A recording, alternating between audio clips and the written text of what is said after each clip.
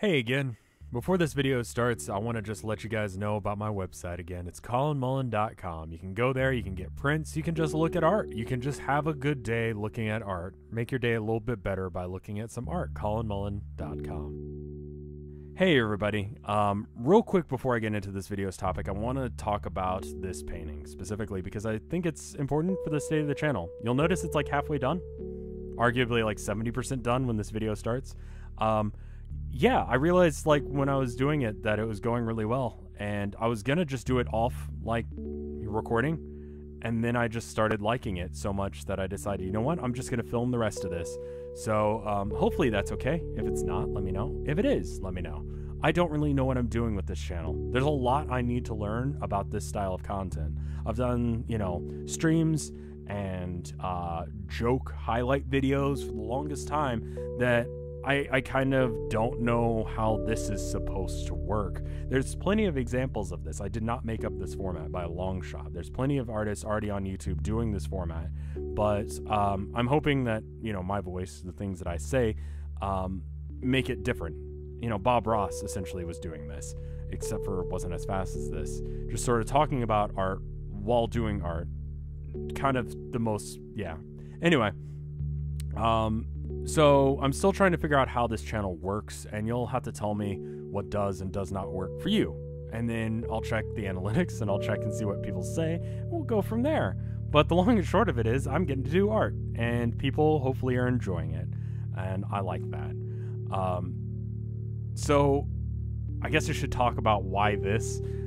This piece, I didn't mean for it to turn out this way. I was just going to do Romanesque limbs. Kind of connected together in a weird way, and I'll probably still do that painting, but then this started to happen and I just kept going with it. It sort of did its own thing. I hate it when artists say that, but it really did. It really just started doing something that I didn't originally intended. I guess I started doing something I originally didn't intend, and then I just went with it. So that's why we've got this random sort of painting.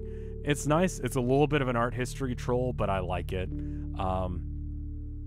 Anyway, let's talk about a couple of things. And then I should say, before we get into this topic, that it's a very brief overview of my philosophy on these points. And it's definitely my philosophy. And you're more than welcome to disagree with me on this. But I do want to talk about it because it's something that I've been thinking about for a while.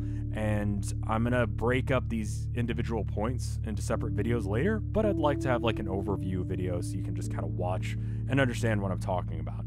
Anyway, 4 essential skills that artists should have. Don't care what kind of artist you are. Like, doesn't matter if you're doing stuff that's going to be in a gallery, or you just want to get popular on a website, or if you just write music. It literally, your media doesn't matter. I feel like these 4 skills are essential regardless. And the first one is the technical skill. You have artists, I think the first 2 are the most expectant, so bear with me. Your technical skill of just understanding how your tools work and how to use them the way that you want to. Understanding the basics of visual art, how colors interplay with each other, color contrast, saturation, value, etc., etc. These basic things that you learn in art school. I think that's one skill. But what's interesting, I think, about this list is I don't think you need to have all 4. I think you need to have pretty much 2 really well done of the 4, and if you have all 4 like on lockdown, that's great. The next skill I think you should have as an artist is the creative aspect. This is something I have to really explain because there's another one that's very similar to this. Understanding how to make something interesting. And I want to differentiate that from the technical skill because I've seen children who have done really interesting concepts for drawings, but obviously they're like, 2 or 5 or something, and they just don't have the technical skills yet. Children, they should go to art college, I guess. That is a separate skill set. That is a separate thing that you need to have, and it's not required that you have the technical skills. You just have an idea for what a painting should be, or drawing should be, a song should be, and then you go from there. If we're talking about music, Dragon Force is a good example of someone who's technically very proficient, but creatively kind of vapid. It's nice to listen to, but let's be real. How many songs about fire and the flames do you really need to hear?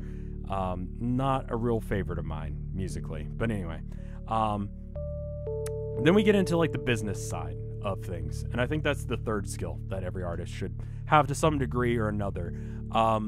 You don't have to be like hardcore business, and I don't think you even have to be in it for the money or even really want to do art for the money. If you want to see your art shown at places, if you want people to see your art, you should have what I'm vaguely calling the art, like business side of things on lockdown. That's stuff like, you know, when to post things on websites, SEO and stuff like that. You need to understand that for the sake of just getting it so people can see your work, because you wanted them to, maybe.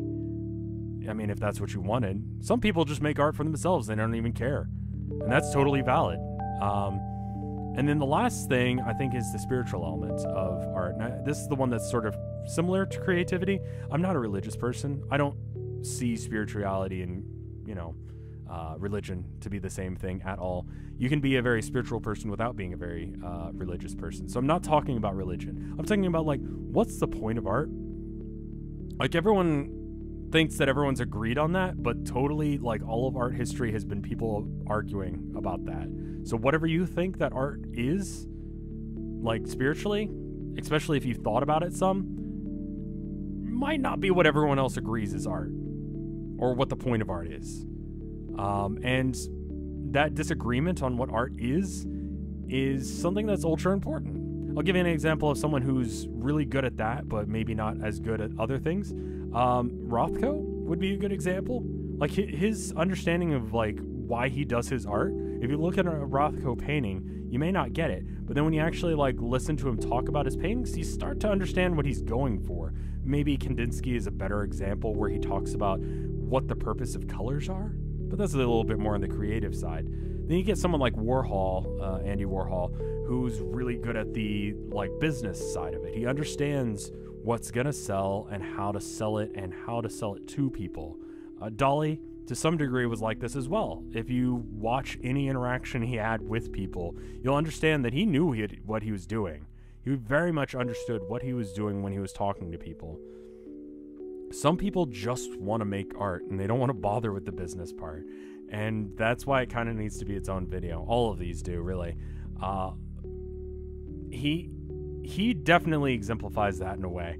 And then the technical skill, I'm sure you've seen 1,000 artists who really focus in on the technical skill, how to make it look photorealistic. But to that vein, to what end? Why? I don't know. I personally have a problem with the whole photorealism thing. Like, I think cameras do that plenty fine. And that's just the spiritual side of me coming out when it comes to art. What's the point of painting something that you could easily take a picture of?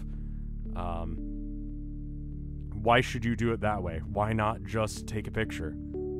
Anyway, so I hope that makes sense. And the reason I bring these up at certain points is because when people ask me, I need to get good at art. How do I get good at art? Rev, how do I get good at art?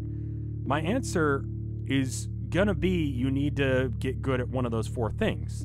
But after you've listened to this, maybe you understand where you have some deficiency. And then from there, you can look up how to fix those things. You don't understand the technical bits. There's plenty of tutorials on how to do art. You don't understand how to do the creative bits. That's going to take some soul searching, like figure out what is important to you, what do you want to express on a canvas, etc., etc. The business stuff, there's plenty of stuff talking about how to, as a musician, as a painter, as a whatever, to get your stuff seen. What is SEO? What are these things? How do you get good at them? And I would not consider myself an expert in any of these things. I'm okay at most of them. I'm better than a few people, if I can be so brash. I think I'm pretty good at this in some degrees, but not others. And I have room for improvement, but I understand where those deficiencies are. I'm going to try and improve on them, not just over the course of this series, but also, just over my lifetime. And so hopefully this is kind of worked out to explain my philosophy of those 4 things you need to have. And again, if you're just good at 2 of them, you'll be fine. Anyway, we're coming up towards the end of this video, and if you enjoyed this painting, you can get it on colinmullen.com. I'm going to have a print of it available for you to buy with money, or not, or you could just look at it. You could look at the final product and just see what that looks like if you want. But yeah, thank you for watching. Here's me signing it, and here's me signing off. Thank you for watching. I'll see you next time. Bye!